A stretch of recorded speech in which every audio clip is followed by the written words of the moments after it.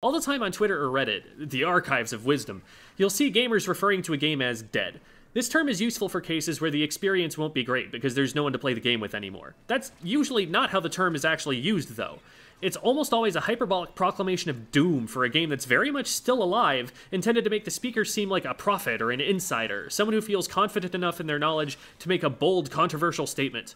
What it actually demonstrates most of the time is a lack of nuanced understanding. I've heard people call Fortnite dead. 231 million people play that game at some point in September. If that game is dead, very few have ever lived. If that were where it ended, I'd just roll my eyes and move on. But the problem is that saying stuff like this falsely convinces people that there's no one to play that game with. Even if the game is on the smaller side, if it's growing, it has a chance, and convincing someone the game is dead reduces its growth instead of increasing it. Given that it's almost never correct, and the only impact it can have on a game's community is to make it smaller, I'd just recommend never calling a game dead at all.